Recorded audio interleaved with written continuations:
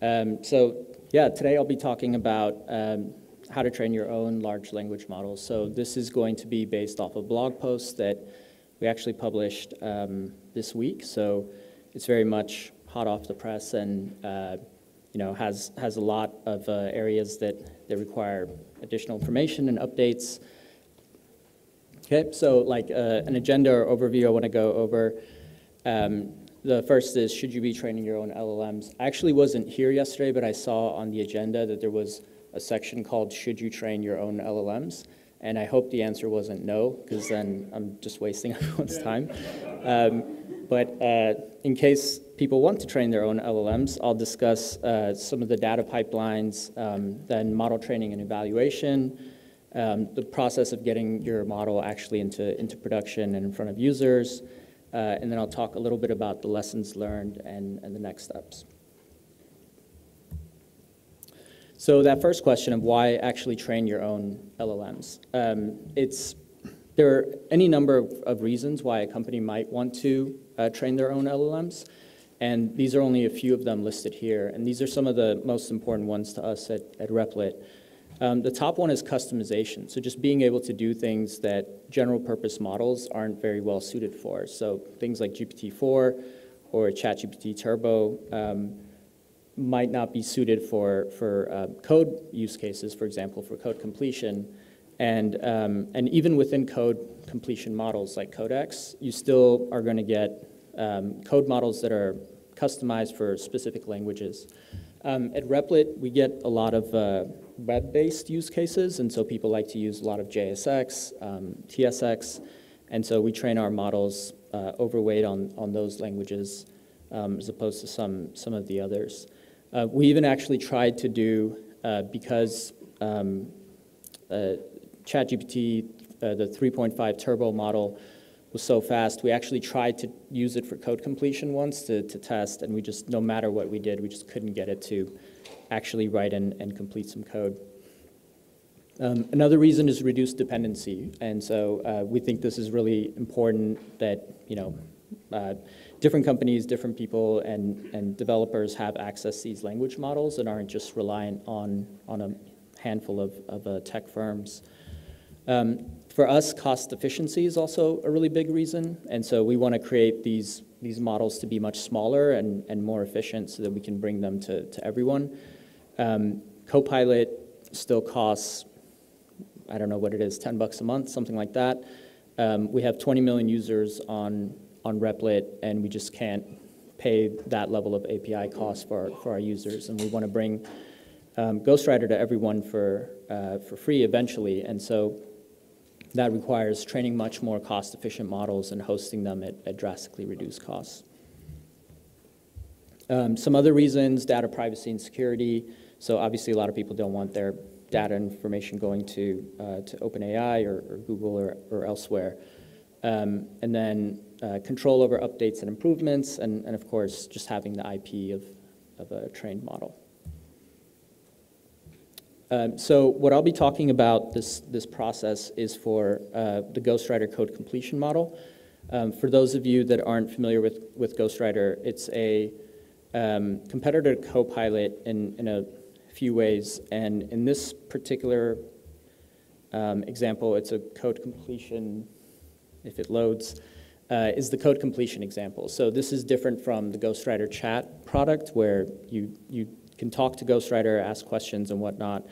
This is more for next token prediction, given the context of a code file. And so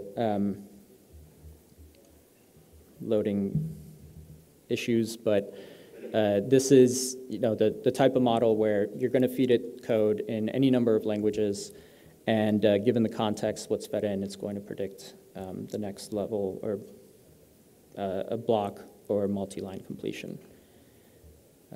Can't seem to get this to load, but I will move on.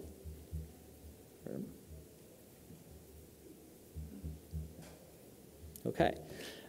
So what is the tech stack that we use for this? The sort of like modern LLM stack that we think at least is the modern stack at Replit We use Databricks for all of our data pipelines, and so that includes all of the pre-processing, the summary statistics, analytics, transformations, and pretty much everything else. It falls pretty central in the diagram of our use case. Hugging Face, which I'm sure everyone is familiar with here and uses all the time. So a great resource for data sets, pre-trained models, tokenizers, and various inference tools, especially for code. We make use of their inference tools, and I'll talk about that a bit later.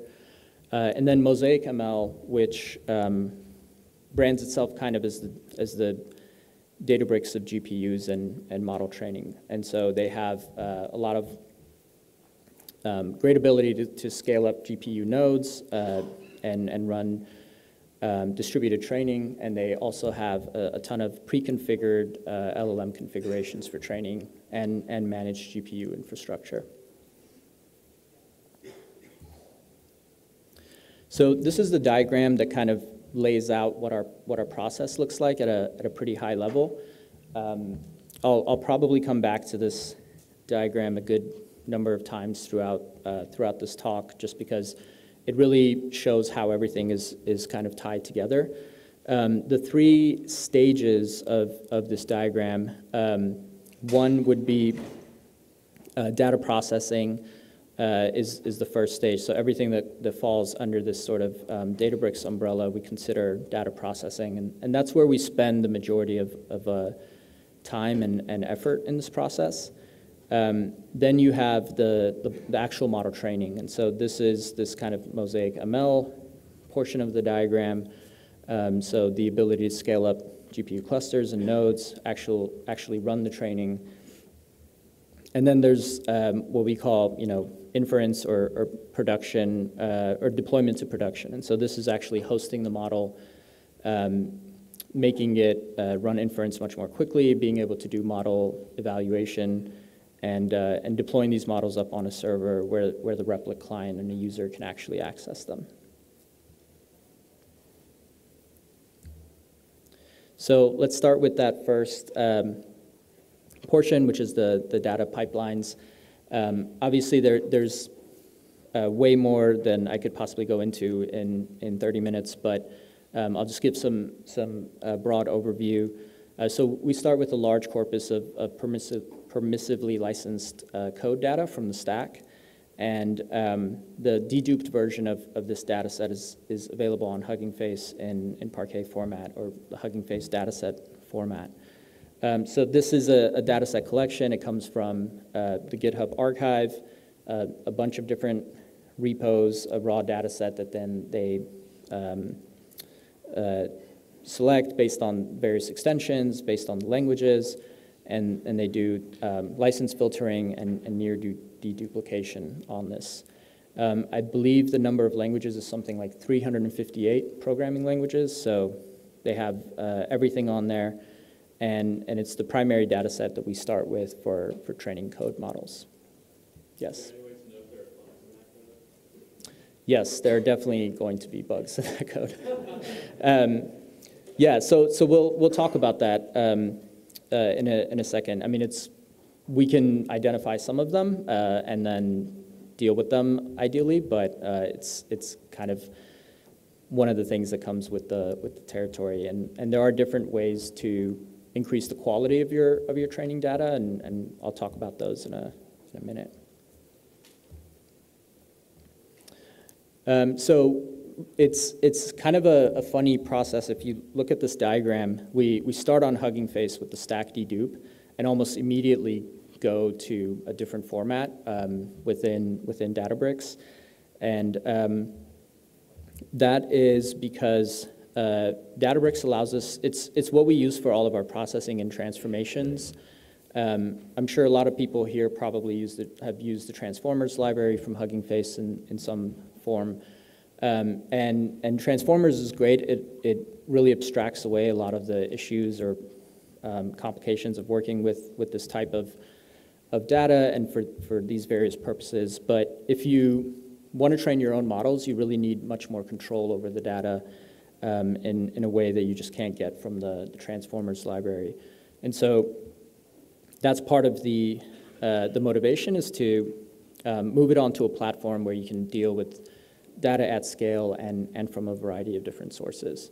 And so, like the next bullet point says, it makes it easier to actually include additional data sources, and that includes any kind of proprietary data that you have, or any data set that's just not on Hugging Face. So at Replit, we have proprietary data sources and things like public REPLs, and so we wouldn't want to put those up on Hugging Face if we ever wanted to include them in the training set, for example. Another reason is just the scale that you can process at on Databricks, and so all of the pre-processing and transformations we can run in distributed fashion, and so this allows you to speed up, scale the process and speed it up dramatically to, to speed up critical parts of the pipeline and in linear fashion.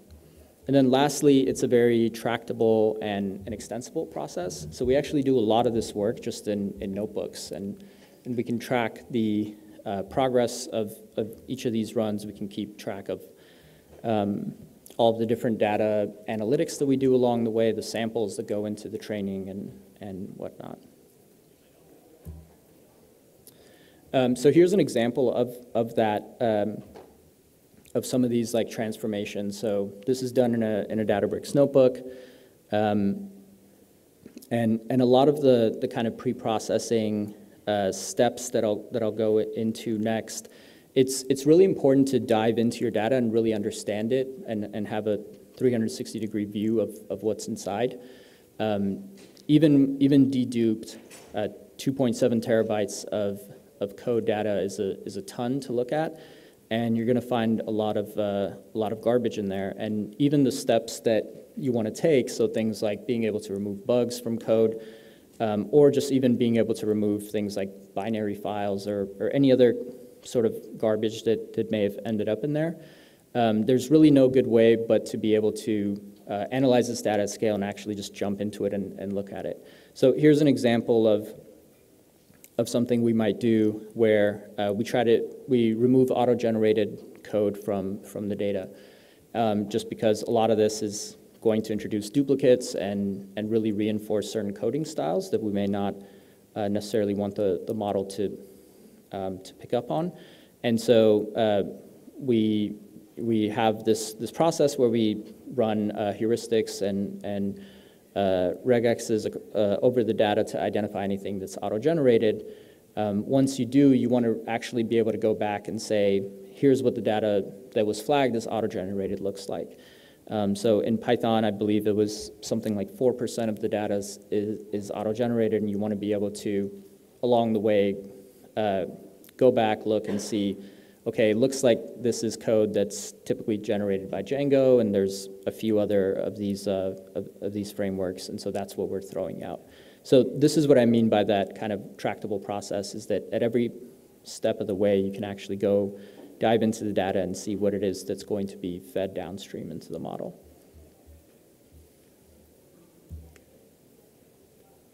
So then the actual pre-processing steps that we take, first it's really important to anonymize the data, and so we do this by identifying and removing any kind of emails, IP addresses, and secret keys. We replace a lot of these with a list of, let's say, like 10 sample emails that would replace any kind of email in the code process, just to keep the structure of the code the same, but then you're basically using mass tokens for replacing those emails or addresses or keys. We remove auto-generated code, so as I just said, we'll use standard regex and other heuristics to kind of go through and scrub the data of any auto-generated code that this also includes, this is much harder to do with heuristics, but things like minified code in JavaScript. You try to remove using a various heuristics, a number of filters when analyzing the data.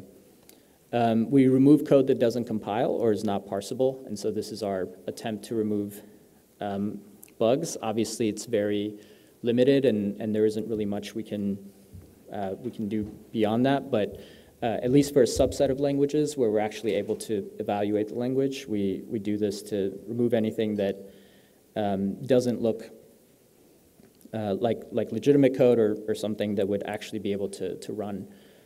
This is also really important for, at least in the Python use case. So if you use, for example, AST to parse the Python code, what you'll end up getting, that'll help you remove a lot of Python 2 data that ends up in the data set. And so that's not something that you want to feed the model to use Python 2 code in training. And so using that check on parsability really helps there. And then we have any number of filters based on average line length, maximum line length, percentage of alphanumeric characters, all of that type of stuff. There are, in terms of the question earlier as to the bugs, there are things that you can do to try and increase the quality of your model's code. And so you can try to do things like filter based on the number of GitHub stars or some other kind of metric of quality. I've seen some filters based on like the number of GitHub issues, for example. We didn't find any evidence that much of that stuff helps, and from what I remember, a lot of the papers that I've seen don't really find that helps all that much either. So one of the other things that we do is we train our own tokenizer, and so at their core, the tokenizers are made up of an algorithm, the tokenization algorithm, which is the model, and then the underlying vocabulary. And you know, many of the standard tokenizers are available on Hugging Face. We started out using the Codex/CodeGen tokenizer initially, but then we decided we train our own custom vocabulary from the underlying training data. So the way that this works is you have your pre-processed training data. I'm not sure how visible this is, but I'll just talk through it quickly. The pre-processed training data, which you use to train the same tokenizer, and so it's on the same underlying sample that your tokenizer is supposed to cover, and then you can do things like test how much of the tokenizer is actually covered, or how much of the tokens are actually covered by the tokenizer. You can blow up the vocabulary size if you try to do 100%, but often there's a sweet spot where you can cover the vast majority of tokens and keep your vocabulary small. Once you have this tokenizer, it actually feeds right back into the tokenization process, which is the next step of the data pipeline. And so it's very much integrated from the moment that you actually train the tokenizer. It goes right back into the data pipeline, it goes into your training process, and it feeds back into inference time. And so you should feel really good about your tokenizer when you have it and know that it'll stick around and be with you for some time. Here is, well, I guess first I should say, why do we do this? There are some benefits to having a custom vocabulary and custom tokenizer for your model, especially if you have a domain-specific data set or something that doesn't require you to produce as much general language. So here's an example of what this looks like. So on the left, you have the Codex tokenizer. This is what's used for Copilot, but it's also what's used just by OpenAI. So this is the OpenAI tokenizer with some differences. It's the same thing that's used for general language, and then on the right is our tokenizer, the Ghostwriter tokenizer. And this was trained on the underlying code data, and what you can do is you can just scroll through the tokens and see at about, you start to see it much earlier, but definitely by the 4,000 mark, the Codex tokenizer is well into natural language, and it's talking about, French, drink, minister, all of these terms that just aren't as likely to come up in code. And still at that point, based on the frequency of tokens that it's seen, our tokenizer is very much writing code. Its tokens are much more oriented for the use case, and so that means at the end of the day, we have a smaller tokenizer, smaller vocabulary. It speeds up model training, it speeds up inference, and captures a lot more information in the in the same block of context. Okay. With that, I'll move on to model training. So we train our models on MosaicML. I'm just curious, I'm sure a lot of people have heard of and used Databricks and Hugging Face. Be curious to see raise of hands how many people have used Mosaic or heard of them. Okay. Decent number of people. So Mosaic ML, as I mentioned earlier, is a bit kind of like the Databricks of GPUs and model training. And so some of the key benefits that they provide, one is GPUs for multiple cloud providers. And so anyone who's been trying to acquire GPUs and have them available to train knows what a pain that this can be, especially to get it from different cloud providers if you're primarily an AWS shop or GCP shop or whatever else. And so they've done some deals with different cloud providers and have GPUs readily available for them, and usually at kind of reduced prices. And you can also do this or integrate with them without having to actually sign up for that cloud provider, which is an added benefit just because it requires a lot of work to integrate a new account there. They also have a ton of well-tuned LLM training configurations, and so they've thought carefully about various learning rates, batch sizes, all of the different configuration trade-offs, and actually run these for specific models, and to both make sure that the loss curves are declining, but also make sure that there's a lot of GPU throughput and that the performance of the GPU is saturated and it's making full use of all your compute resources. And this managed infrastructure deals with fault tolerance, so if a node fails, it comes back up. And then they have a easy-to-use CLI for kicking off these training runs. So we used to do this stuff on our own, found that all of these benefits were really worth using MosaicML instead. We kick off our training runs, and then we get to watch these pretty loss curves hopefully come down and hopefully not spike. And we use weights and biases for this logging, so pretty standard part of the stack as well. Then I will move on to testing. So testing your models is actually one of the most difficult things to do, we found, and a really time-consuming thing to get right.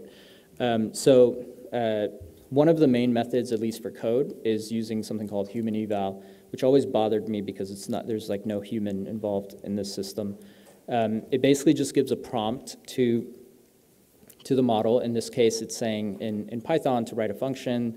It returns the sum of numbers from 1 to n, and then it gives it a function signature definition of sum of numbers. And then here on the output, the model produces an output, and then we can actually run a test to see, did this produce what was expected? Did the output of the model, once we execute that output, does this produce the test result that we expected?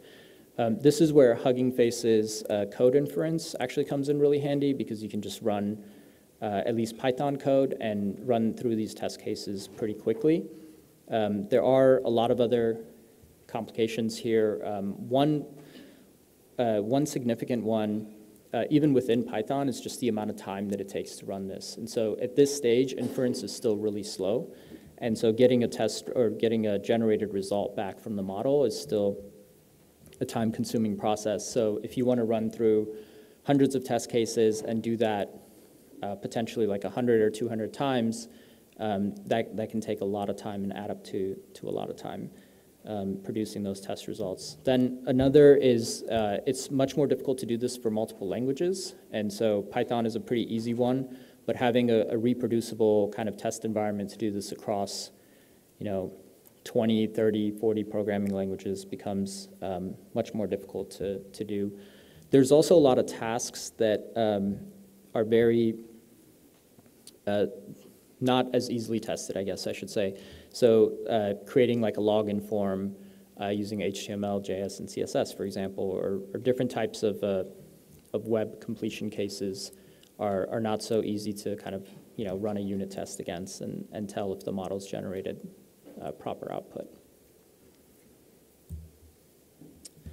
And as I said, we run through different test cases for model evaluation, get the generations, the solutions, and then statistically take a look at how many of these test cases the model gets right, for example, on the very first try in the first pass. One other really important thing here that we have to be careful of is decontamination. So we need to make sure that a lot of the test cases that are included here in the model generation or the code generation aren't actually included in the training data, because then we're biasing our results. And this is getting harder and harder to do, just as a lot of these models kind of become saturated and learn how to write all of these various test cases. It's very difficult to leave out and have some sort of unseen data that the model will then be able to use for test case that's worth evaluating its performance. We've definitely seen before where we've trained models that score really well in these test cases and then just aren't very easy to use or aren't very good at completion. I'll talk really quickly about deployment into production. This is, again, a much longer topic I could go into. We use FasterTransformer and Triton server, and so this gives us a really optimized, highly optimized layer between the transformer model and the underlying GPUs. Triton server also gives you some additional features, like you can deploy multiple model instances or multiple models per instance or GPU instance. It has features such as batching and a few other things like request cancellation that, when you have really low latency needs, are incredibly useful for reducing latency during inference.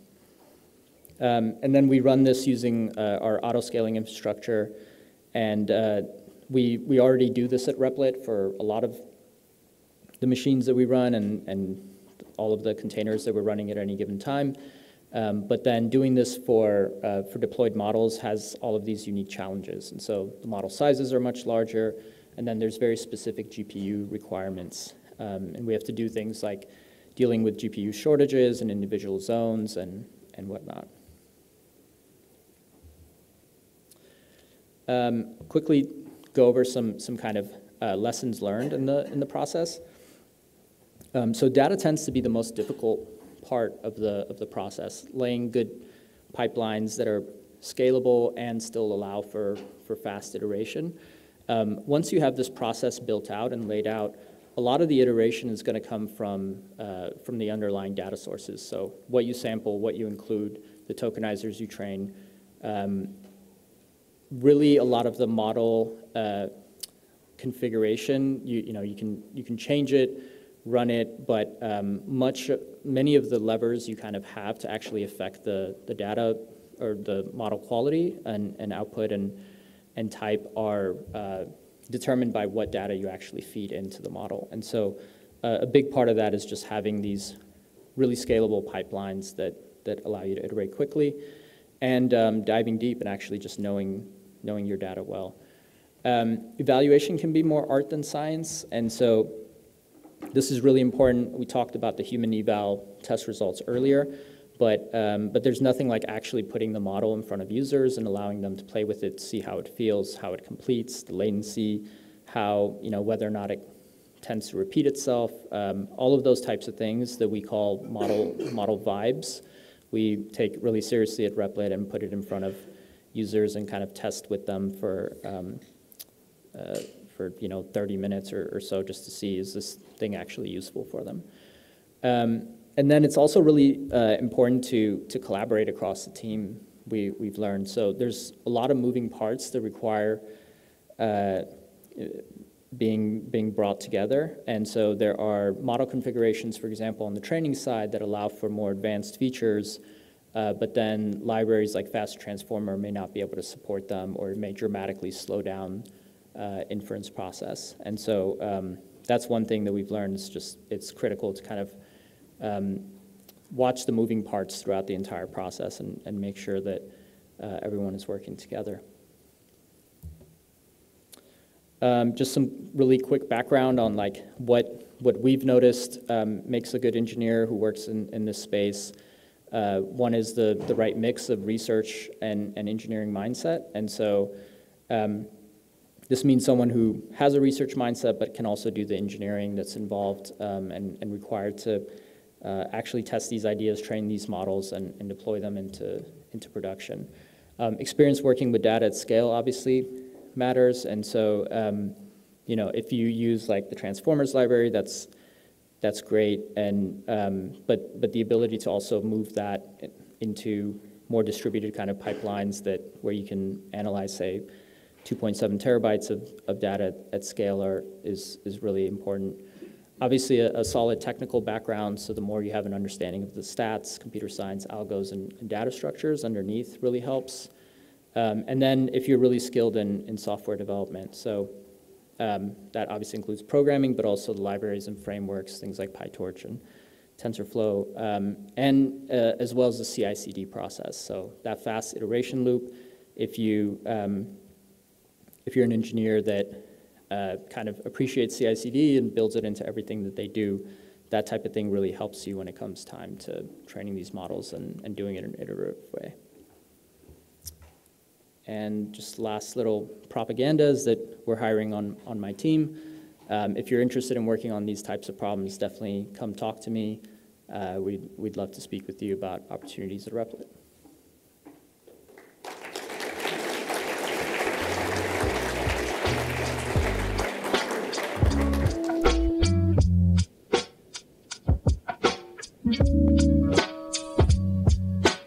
Yeah.